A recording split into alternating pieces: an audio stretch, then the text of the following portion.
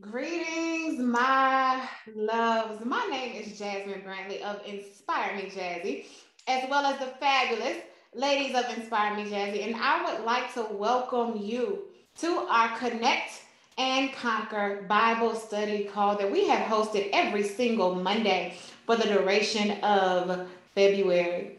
Now, for those of you that may not be aware, we are collectively studying a reading plan this month entitled My Words Carry Weight.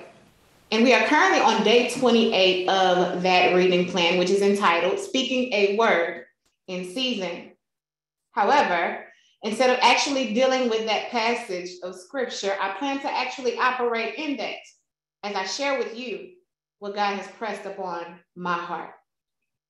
However, before we get there, being that God has granted us the privilege of connecting with one another on the last day of the month, although I will probably speak to this publicly via social media, I want to take a moment to share with you all who are present the vision for the month of March as we prepare to shift things a bit. So, as many of you all know, I took a step back from public ministry for the month of January while my team stepped up to the plate. However, well before my sabbatical, it had already been made clear to me where we would be going upon my return. So the My Words Carry Weight challenge did not come from a word spoken during that season. However, during my sabbatical, I definitely received clarity and confirmation concerning what was next. And as a result of that, I believe I have a pretty good idea of the direction we will be going for months to come. With that being said, I wanted to be clear that the month of February was simply preparation for where God has for us to go during the month of March. Purifying our speech was necessary. Changing our language was necessary. Praying and fasting was necessary. Because hear me clearly, we are about to shake some things up, honey. Listen to me. It's time for us to use our words wisely. It's time for us to use our words intentionally. It's time for us to speak both life and death to some things, to bind and loose some things, to rebuke and silence some things. It's time for us to walk in our God-given authority. It's time for us to speak truth boldly and unapologetically as we continue to allow Him to be the master of our mouths. So, for the month of March, we will be dealing with the topic of spiritual warfare. Spiritual warfare is the terminology used to describe the conflict that Christians face against the devil and demonic spirits. Dr. Tony Evans defines it as the cosmic conflict waged in the invisible spiritual realm, but simultaneously fleshed out in the visible physical realm, which our enemy, the devil, uses when he seeks to defeat us. So hear me clearly. If for any reason there is any confusion or any uncertainty, I want it to be absolutely clear in this moment that I believe that the enemy is real, that demons are real, that witchcraft is real, that divination is real, and none of it is without power. Now, is it more powerful than the God that we serve? Absolutely not. Yet I believe we are in a dangerous place as a church when we find ourselves ignorant and unequipped concerning its realities. The church, the body of Christ, we have failed in this area for far too long. We have either given the enemy way too much power or we stripped him of all power. We have completely ignored the existence of unclean demonic spirits, or we allow fear to paralyze us in the face of them. What happens when the believer finds themselves standing in the face of a witch or a warlock? What happens when the believer is standing in the face of a person, not realizing that we are actually looking at a demonic spirit right in the eye? Do we know what we are looking at? Do we know what we are dealing with? Do we know what spirits, what behaviors, what practices are prevalent and present in our culture, in our nation, in our homes, in our bloodlines, even within our churches?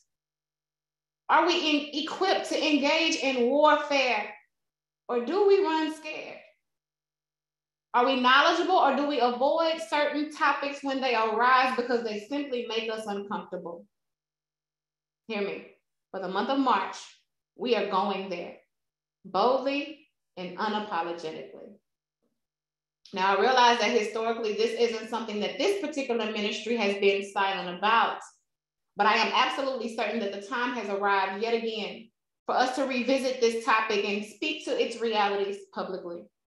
So we will be releasing a Bible reading plan entitled I Declare War, that we will begin on Monday, February the 7th, 2022.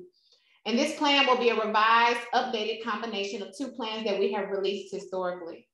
The first released in September of 27 entitled I Declare War, and the second released in November of 2020 entitled What Does God Require of Me?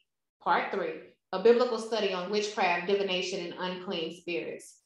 So hear me, things are about to shift a bit around here, and I encourage you all to be prepared for it. I encourage you, I need you to hear me clearly.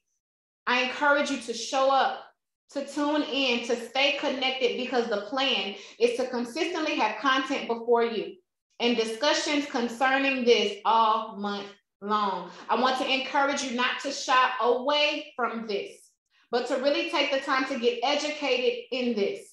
I want you to be willing to unlearn some things that you may have held on to your entire lives. I want you to be willing to respond to the Spirit of God when you hear him, feel him, see him. I want you to choose to avoid, hear me, defending what you may not have the full story concerning. I want you to choose not to be offended, but to be open to truth. I want you to make a commitment to really sit with the information that is going to be presented to you, to communicate with God concerning it, and to respond righteously to it. Now, hear me. I don't want to overlook the fact that this topic can be scary. I realize that many things are taught concerning deliverance and spiritual warfare that are not biblical. And many things scripturally are taken out of context and or communicated in a way that causes believers to stray away. But hear me clearly. I believe this is exactly why we have to deal with this, so that truth can be communicated in a way that it is understood and received, which creates the opportunity for us to apply and or operate according to what we now know. So stay tuned for more details, for more content, for the link to register to the plan, for the plan, and for more fellowship opportunities during the month of March. All right. Well, before we go any further, I never know who is going to grace us with their presence. So if you are new here, on behalf of myself and my amazing dream team, we simply say welcome home. Listen, we are so glad to have you, and I simply don't believe that you are here by mistake. We have absolutely prayed for you. So your mere presence here is the evidence of the faithfulness of God. So please make yourselves right at home and feel free to jump right into the action, because you are now officially in a safe space, a holy space that is filled with a different breed of believers. I do not at all take your presence here lightly. Whether you are a new face or a returning face, we are glad to have you. Simple as that. You are home. Now, I've shared this multiple times before, as recently as our last call, but I need you all to hear me. It is never my desire to gather with other believers out of routine. And likewise, it is also never my desire to gather with other believers because it is the religious, godly, habitual, spiritual thing to do. Hear me. If there was ever any doubt, I need it to be clear that I am here because I need this. I need to connect with the people of God and experience the presence and power of God all at the exact same time. I need an atmosphere where people from various walks of life can show up without a mask, in pain, in sin, in the midst of the most trying and challenging times of their lives, yet still be seen, heard, felt, embraced, encouraged, and loved.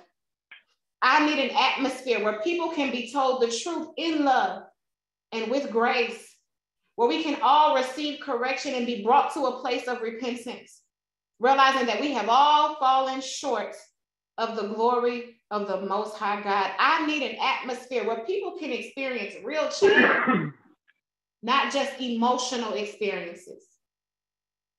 Okay?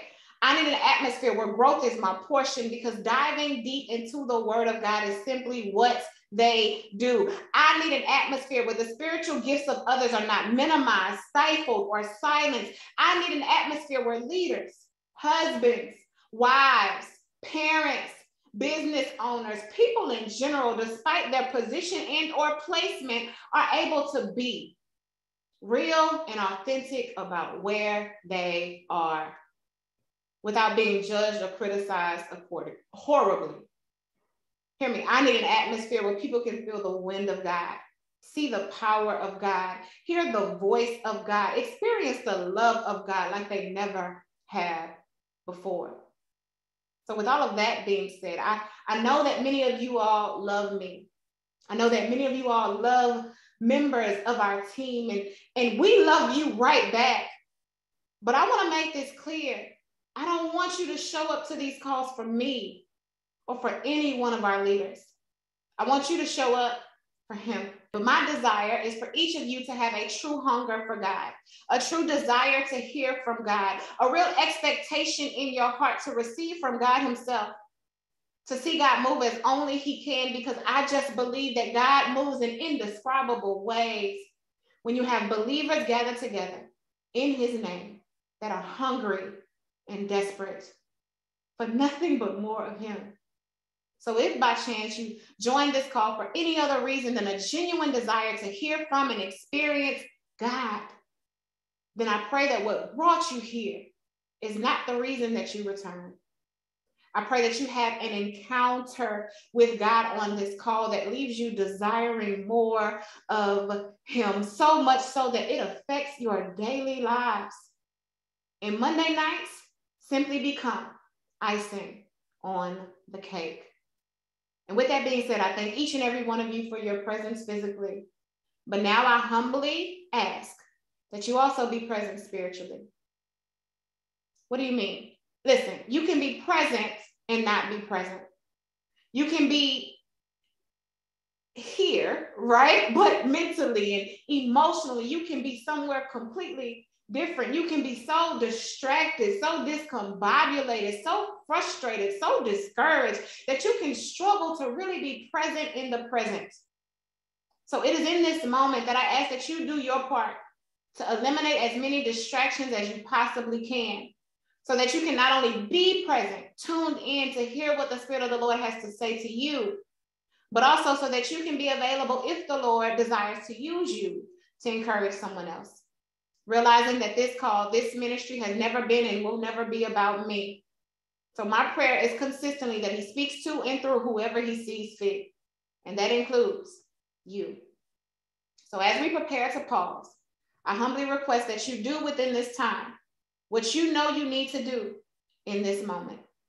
Whether that's taking a few deep breaths, sitting up in your bed, closing your door, going into another room, saying a quick prayer, turning your camera on to remain accountable and present, whatever that looks like for you, I ask that you do that in this moment. And with this request in mind, we are going to pause for the cause to get our hearts and minds in position to receive and or show up accordingly. So if you would, please join me for a brief moment of silence.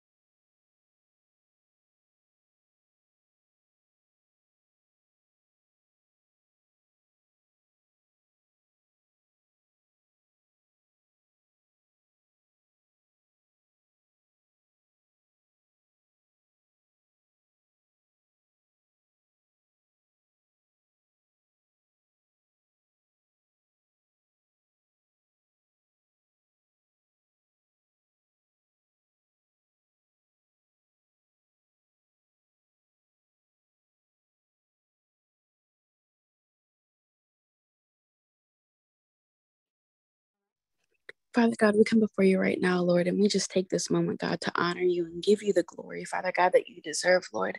As we prepare this space for you, God, we welcome you in, Father God, to have your way in this call, God, that you do, Father God, what only you can do, Father God, that you speak to the hearts of your children, God, who are here awaiting, Father God. I pray, Lord, that each and every one of us came with a heart of expectancy, Father God, with a standard, Father God, set in their hearts, Father God, that you, knowing, Father God, that you will blow us away, Father God, as you have each and every week, Lord, that we have met, God. We thank you, Lord, for the new faces and the returning faces that have put trust into this ministry, God. I pray, Lord, that whatever they bring to the throne, whether it be verbally, Father God, or just personally, Lord, that you answer them, Father God, that you show them, Father God, the path that you have for them, God, that you bring healing where it is needed, Father God, that you bring separation where it is needed, God, that you bring, Father God, clarity of the mind, Father God. We rebuke distractions, Father God, and poor connections, Lord, so that all of us, Father God, can hear the word clearly, God.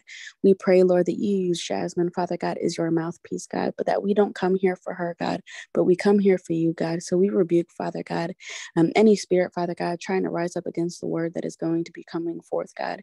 And we just ask, Father God, that you cover us with your peace and protection in this moment. In your son's precious name we pray. Amen.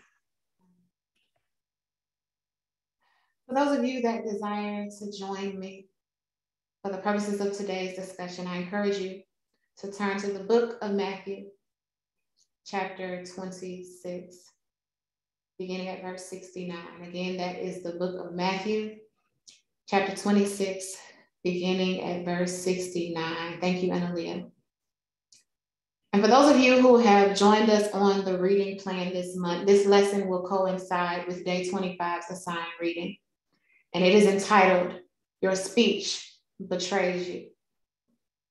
So again, that's the book of Matthew, chapter 6, beginning at verse 69. But of course, before we do directly with the given passage of scripture, for more reasons than one, it's extremely important to me that we are all aware of the events that bring us to this space and place. Now, we are in the New Testament and we are in the Gospels, which places an intentional focus on the good news, Jesus Christ. So at this point in time in scripture, Jesus is on the scene. And in this specific passage, we are actually going to deal with one of his disciples in particular, a gentleman by the name of Peter. Now, in order to ensure that we really know the character and the heart of the person we are dealing with, if you don't mind, I would like to take you all on a bit of a journey as we take a closer look at this particular individual and the relationship that he has with Jesus. Now, it seems that Peter was initially introduced to Jesus through his brother, Andrew. Andrew was initially a disciple of John, but when he heard Jesus speak, he began to follow Jesus. He spends some time with Jesus that particular day, and after doing so, he finds his brother, who is also known as Simon, and tells him that they have found the Messiah, the Savior, the Christ, the anointed one. And Andrew brings Peter to Jesus, who then looks at him and says to him, "You are Simon, the son of Jonah, but you shall be called Cephas," which means stone. Hear me. So from the very first time that they meet, Jesus uses his words to tell Peter who he is and what he was going to be identified as. Now, the next time that we see Peter, he's at work with his brother, being that they were both fishermen. They had left their boats and were washing their nets, yet Jesus is found teaching a large crowd, standing by the lake, and decides to get into Simon Peter's boat. He makes a request of Simon to put out a little from the shore, and he sits down and teaches the multitude from this boat. Now, after he finishes speaking to the crowd, Jesus turns his attention to Peter, and he instructs him to launch out into the deep and let his net down for a catch. Peter responds, and in so many words, he is like, "Listen, master, teacher, sir, hear me. This is what we do, right? And we have toiled, we have grown weary, we are exhausted from all the effort we have put into this already. They say we have worked extremely hard. We have worked all night long. We have labored consistently and we have caught nothing. Okay, let's make it personal and relevant. Listen, I do this. I'm a hustler. I know how to grind. I stay in my bag. I have literally done everything that I know how to do. I have put my all into this. I have worked hard for this. I have put blood, sweat, and tears into this. I'm exhausted from this. And at this point, it seems like it was all for nothing. Hear me, I keep coming up empty. I still have nothing to show for the work that I have done. There is still no physical evidence of what I have done. I still possess nothing of value. I have nothing to take back to my family. I have nothing to give to anyone else. I'm still in the same position that I was before I even came here. Listen to me. It's not that I'm lazy. It's not that I'm not willing to work. I do this. But for some reason, I'm not catching a thing. But the text says, Peter hit Jesus with a nonetheless. Nevertheless means in spite of that, even so, having said that, regardless of that, be that as it may, at your word, I will let down the nets. Can I ask you a question? Is his word enough motivation for you to hit him with a nevertheless? I'm tired, God, but nevertheless. I keep coming up short, God, but nevertheless.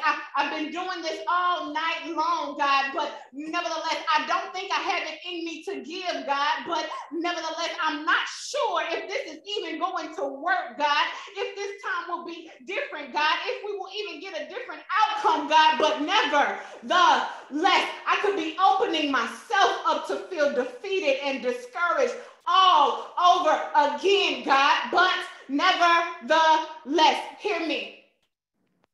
Is a word from the master enough for you to give Jesus a nevertheless? As you follow his instruction, launch into the deep and let down your net for a catch.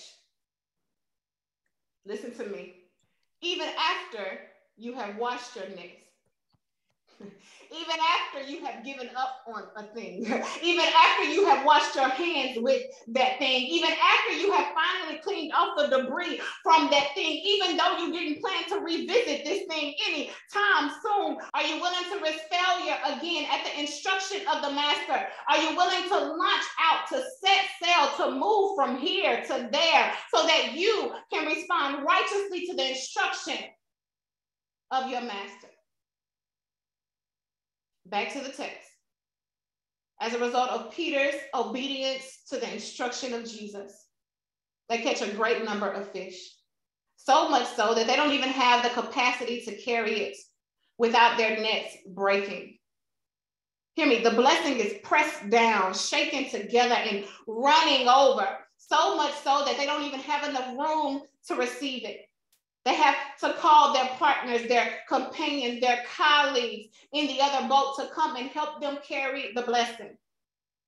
The blessing fills both boats and is so heavy that they begin to sink. And that will preach out by itself, but I'm going to keep it moving. The text says, when Simon Peter saw it, he falls down at the knees of Jesus and declares his unworthiness before him. Declares his sinful nature, declares in so many words that he isn't worthy enough to be in the presence of Jesus. Hear me, all are astonished at the catch of the fish, but Peter was the only one to fall to the knees of Jesus and declare his unworthiness before him. Jesus says to him in response, do not be afraid. From now on, you will catch men. So in other words, I'm not changing what you do, Peter. I'm just changing your focus when you do it. They bring their boats to land, and hear me, what they had worked so hard for, what they had put their all into on their own and received nothing, they had now received with ease, simply because Jesus was in their boats and Peter hit him with a nevertheless. But don't miss this part. The text tells us that after they bought their boats to land, they forsook all and followed him. Did y'all hear what I just said? Listen, they forsook all, they walked away from it. They gave it up. After all of that, they gave it up. Do you know how much money they were walking away from? Do you know how valuable those 2 boats full of fish were? Do you know what they could have done with that? What they could have done for their households, for their reputation? Do you realize how hard they had worked for that? And it was finally their moment. They finally had it in their possession. And the text says they forsook all and followed him. So my question becomes, what are you willing to give up to follow Jesus? Hear me clearly. As we end this month and transition into next month, I truly believe that this is a question that we all need to seriously consider.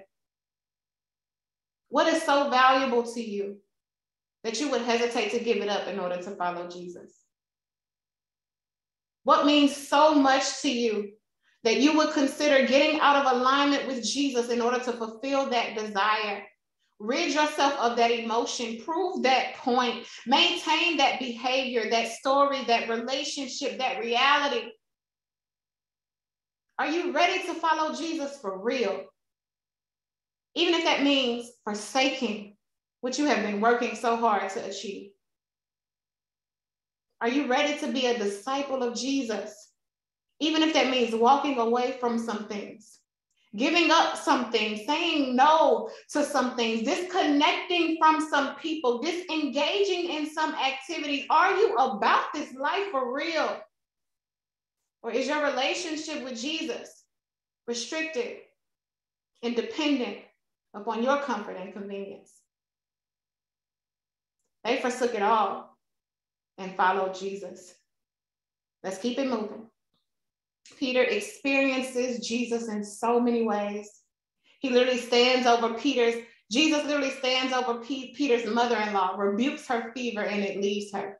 He is recorded being the person of choice that Jesus uses to demonstrate the power of forgiveness to a sinful woman. We find him in Matthew chapter 16 having a conversation with Jesus. Jesus is speaking with his disciples, and he asked them, well, who do men say that I am?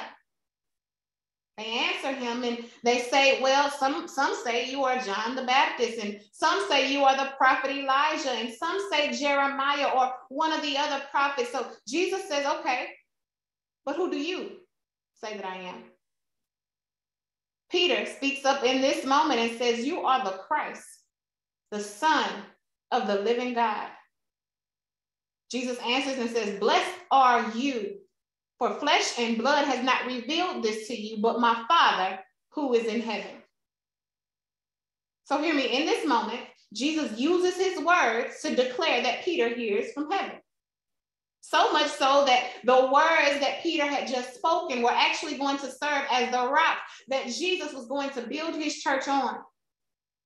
He declares in this moment that Peter has keys to the kingdom of heaven to bind and to loose on earth according to what had already been binded and loosed in heaven. So what we actually read in Matthew 16, verses 14 through 20 is an example of kingdom speech. But wait, because if we keep reading, verse 21 tells us that Jesus then begins to show his disciples that he must go to Jerusalem, that he was going to have to suffer, that he was going to experience many things at the hands of the elders, the chief priests, the scribes, the religious leaders, even to the point of death. Now, as I sat with this, what I realized is that what the text is actually showing us is that Jesus experienced church hurt on a level that was unbelievable. He was lied on by the body of Christ. He was rejected by the body of Christ. He was unappreciated, disrespected, spit upon by the body of Christ. The one who should have embraced him sought to destroy him. The one who should have loved him spoke against him. Jesus died for the world, but he was put on the cross by the church.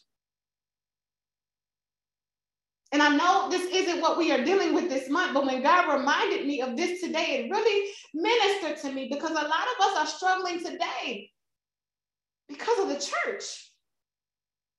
A lot of us have been rejected by the body of Christ. A lot of us have felt unappreciated, disrespected, spit upon, abused by the body of Christ. A lot of us feel like the place that should have loved us and supported us is the place that spoke against us.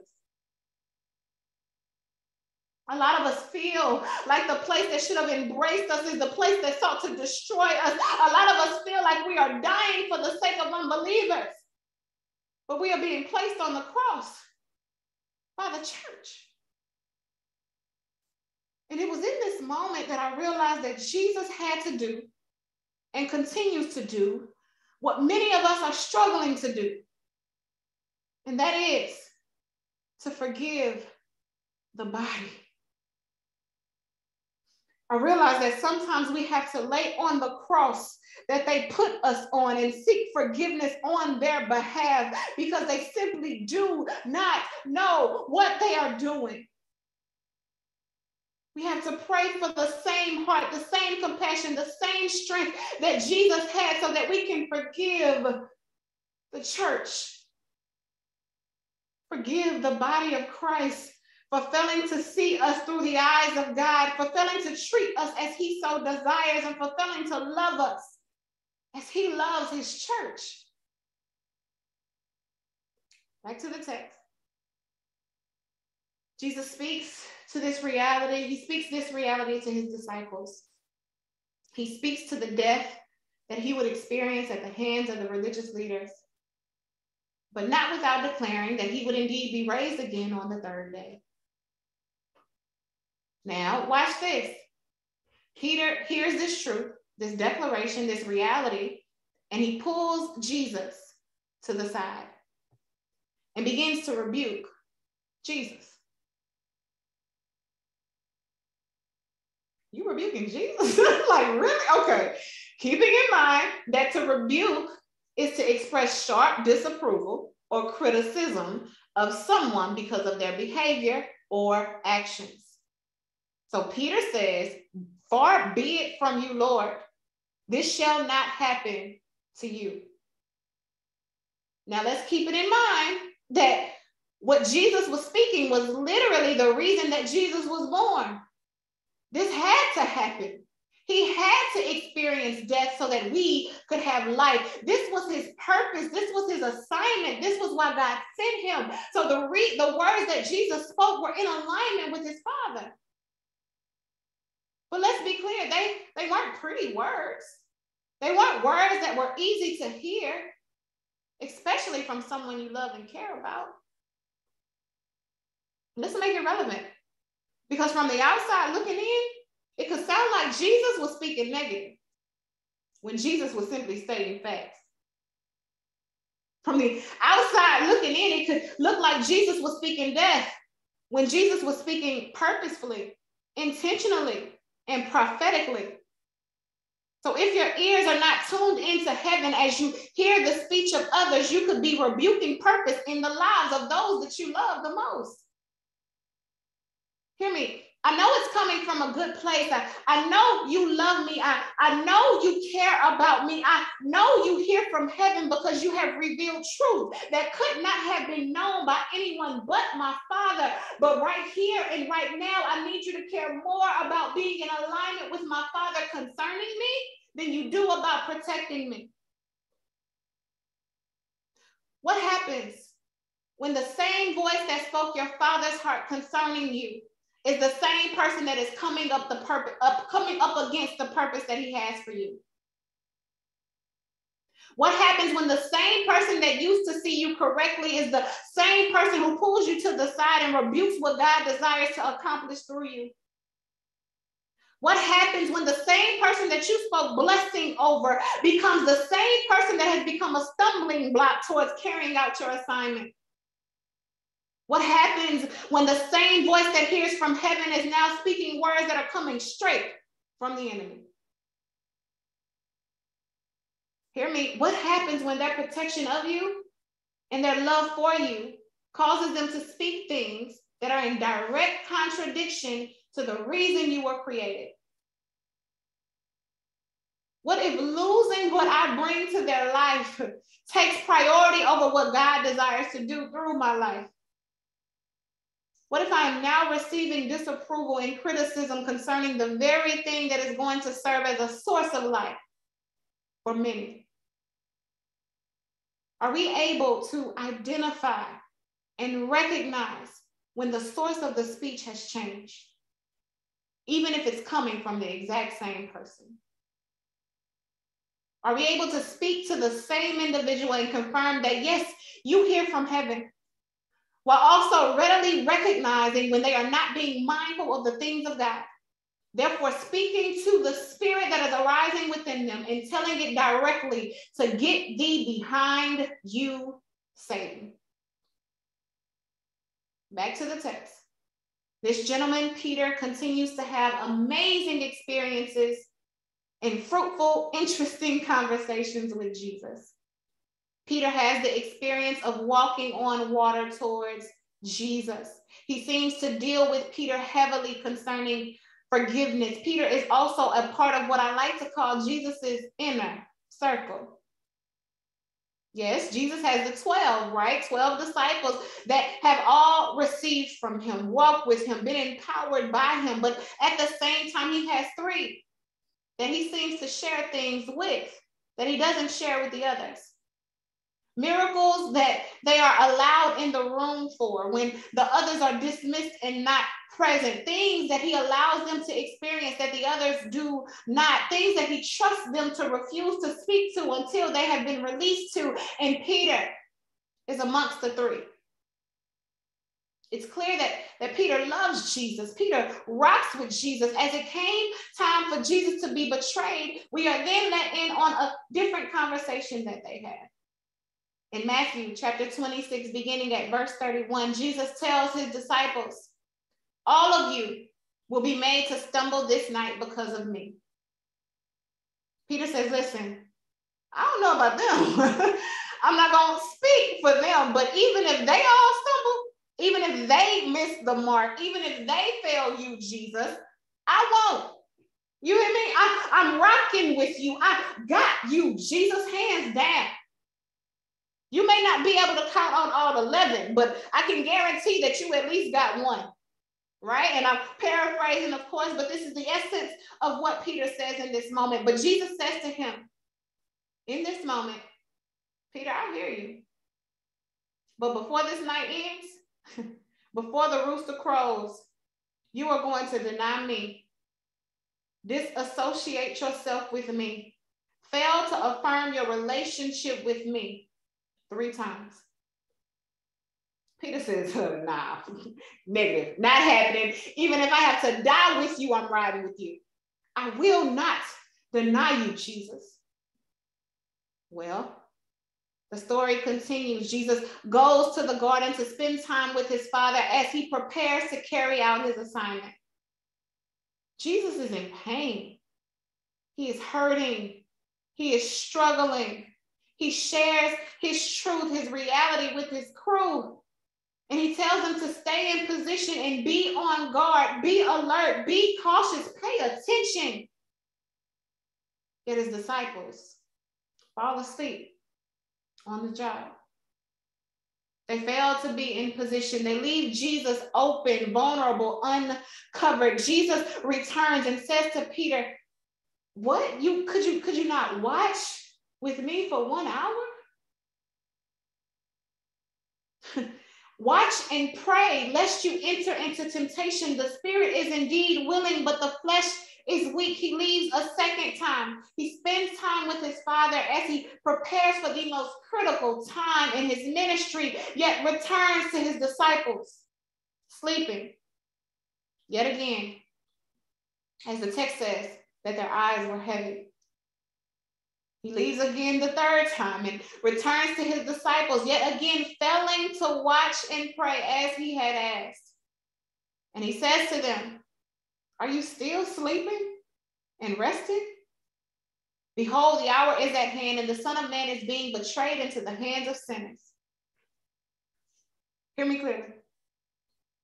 Sometimes we fail to speak to how people have failed us, how people have failed to show up for us during key and critical times in our lives. But sometimes the moment requires that you speak to it versus remaining silent concerning it. Listen to me. People do not know what you do not make clear. People cannot be held accountable for what you haven't spoken in your heart concerning. Whether they change or not is on them, but it should not be because you failed to speak to a thing.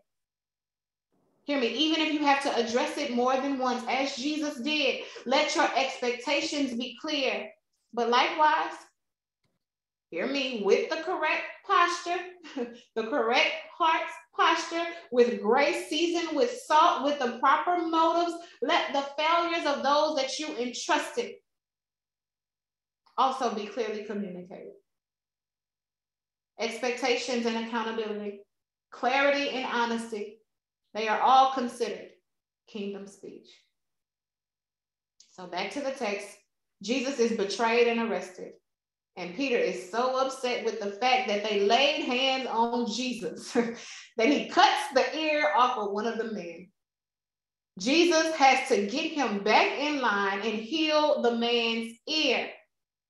But before it's all said and done, the text tells us that all of the disciples forsook him and fled.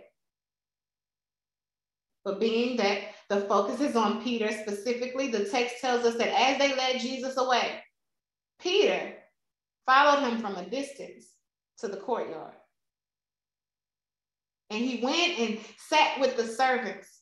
So he keeps space between him and Jesus. There is a certain amount of separation, a certain amount of disassociation that Peter begins to operate in. He's close, but he isn't close, right? He's around, but he isn't near. He's in the same vicinity as Jesus, but he isn't close enough for anybody to know that he is with Jesus.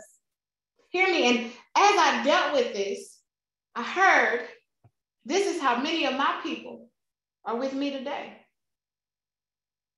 Listen to me. Some of us are denying Jesus with our actions every single day. We are following him at a distance. We are around Jesus, but we won't get too close to him. We are in the same vicinity as him, but we won't get close enough to let anybody know that we are with him. We have disassociated ourselves in action without ever saying a word. Peter sits among servants, attempts to fit in amongst a different community, attempts to belong where he doesn't, while watching Jesus from afar. You know, similar to how some of us do today. Sitting amongst servants, sitting amongst communities where we simply don't belong, maintaining connections that don't make sense while we watch Jesus from afar.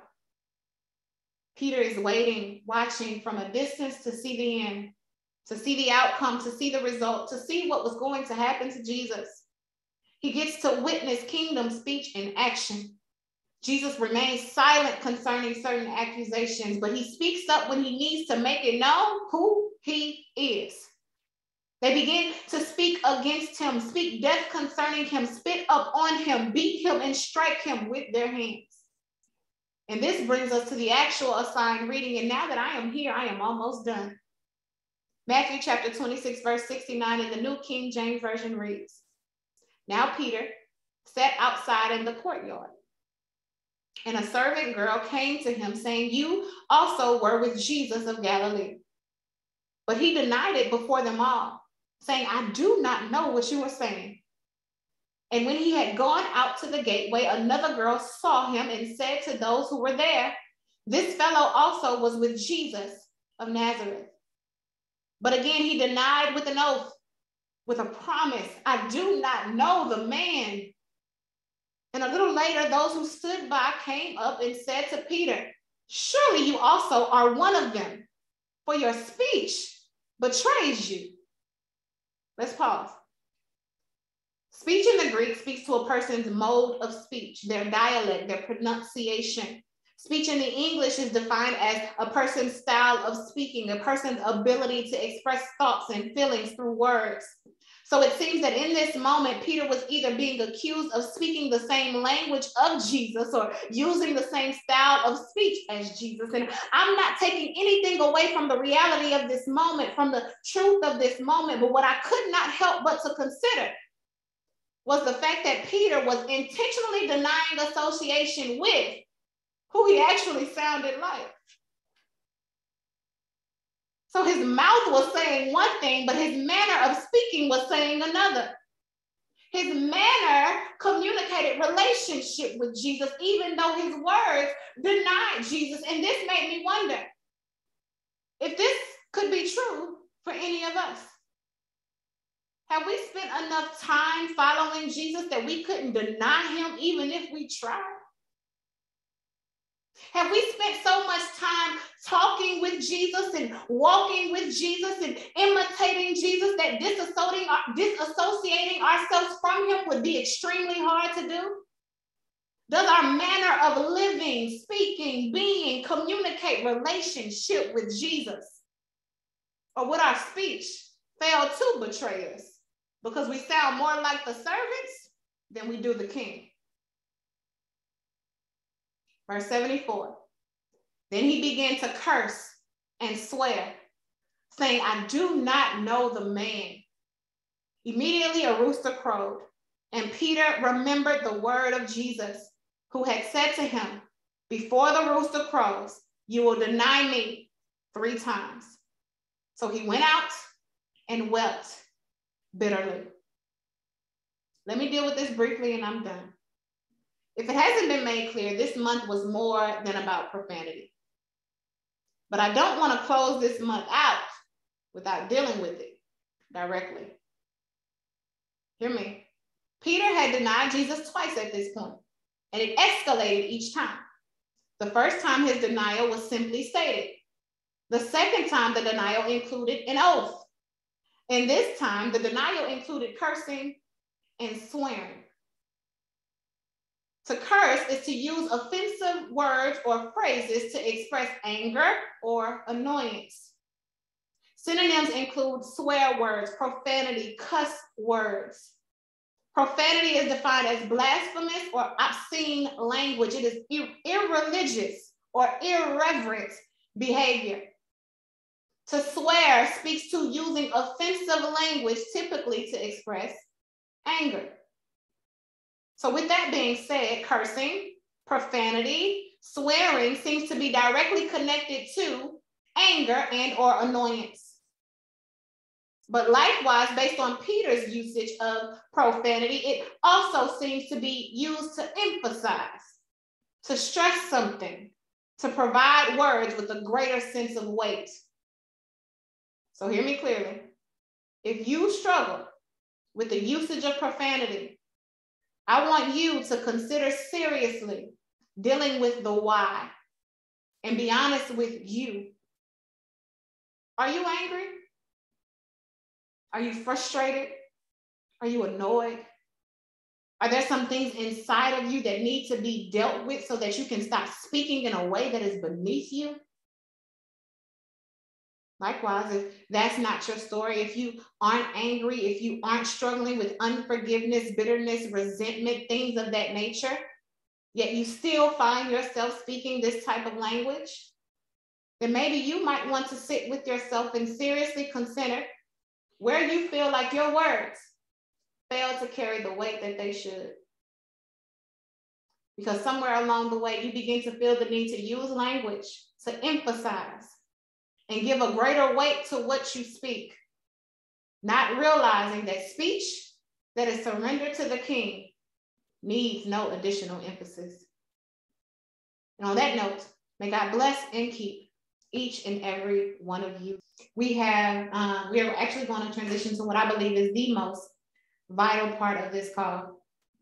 So as I go forth and share with you guys publicly what I am talking about, I'm going to ask our leaders to pray during this space and time as we go forth and discuss this portion of the call. Now, if I'm honest, Nothing that takes place on these calls matter if all we do is help you to live a better life on earth and you still wind up going to hell, eternally separated from God when you leave here. And I literally cannot fathom knowing that someone may have connected with us week after week or even one time and may have been positively impacted by what takes place here, yet they have never been saved, never actually received and confessed Jesus Christ to be their Lord and Savior. Hear me. We literally cannot verbally communicate how much we care for each and every one of you without demonstrating that care in the way that it matters the most. So a couple of things I want to make clear in this moment. Romans 10:9 says, if you confess with your mouth the Lord Jesus and believe in your heart that God has raised him from the dead, you will be saved. Hear me, the mouth, the tongue is so valuable that it is used for you to receive salvation. Scripture says that it is with the heart that one believes unto righteousness, but it is with the mouth that confession is made unto salvation. It continues to say that whoever believes in Jesus Christ will not be put to shame, and whoever calls on the name of the Lord shall be saved. So what I am actually saying to you in this moment is that you don't have to be perfect to be saved. You don't have to get your life together in order to come to Jesus. You don't have to live right even after you are saved. All you have to do is believe in your heart and confess with your mouth the Lord Jesus. And salvation, heaven, eternal life with Christ shall be your portion. Now, likewise, this is also an opportunity for rededication. And I want to be clear that rededication is not as simple as I sinned, I messed up, I need to rededicate my life to Christ. If that's the case, honey, we would all need to do that day after day after day. And in a sense, we do. But in this moment, rededication speaks to someone who has once accepted Jesus as their Lord and Savior, but they have since drifted away. They have rejected him. They have rebelled against him. They have gotten so angry with him that they walked away from the faith. Or this time could also be the fact those that have been serving God, but not God alone. You have failed to truly make him your Lord and Savior by dabbling in things such as witchcraft, horoscopes, astrology, idolatry, fortune telling, tarot card reading, burning sage, other religions and or cultural beliefs. So this could be someone who has been acknowledging God in their own way, but has also been allowing and inviting other guys to protect them, sustain them, lead them, etc. So this is a moment of public declaration that Jesus Christ and Jesus Christ alone is it for you. Simple as that. So with that being said, I do not want to assume that everybody present is saved. And I do not want to miss the opportunity that we have been given to offer salvation and or rededication to those that desire it. However, I do want to be clear that if you don't genuinely believe that Jesus is the Son of God and that he died, was buried, and rose again with all power for your sins, then repeating this prayer will not get you into heaven. This isn't just about repetition. This is about a heart that genuinely desires to make a choice and do this thing called life his way. So what we are going to do in this moment is collectively say a prayer of salvation. It has been posted in the chat, both in English and in Spanish. I will lead in prayer, and I humbly request that you all repeat after me. I ask that you take your phones off of mute in this moment so that if someone is not saved but desires to be saved, that they get to make this decision and recite this confession amongst community. So if you would, again, please take your phones off of mute and repeat after me. God, without you, I am nothing. God, without you, I am nothing. Without you, I am a sinner in need of a Savior. Without you, I am a sinner in need of a Savior. Thank you for sending your son, Jesus. Thank you for sending your son, Jesus, to die on the cross for my sins. To die on the cross for my sins. Thank you for allowing Jesus to be raised from the dead. Thank you for allowing Jesus to raise from the dead. With all power in his name. With all power in his name. God, in this moment, I confess Jesus Christ. God, in this moment, I confess Jesus Christ. To not only be your son. To not only be your son. But to also be my Lord and Savior. But to also be my Lord and Savior. As a result of this confession. As a result of this confession. I receive forgiveness. I receive forgiveness. And I believe that I am now the righteousness of God. I believe that I am righteousness of God. Through Christ Jesus. Through Christ Jesus. Through Christ Jesus. Fill me with your spirit. Fill me with your spirit. Sanctify me by your truth. Sanctify me by your truth. Saturate me with your love. Saturate me with your love. Have your way in my life. Have your way in my life. From this day forward. From this day forward. In Jesus' name I pray. In Jesus' name I pray. I pray. Amen. Amen.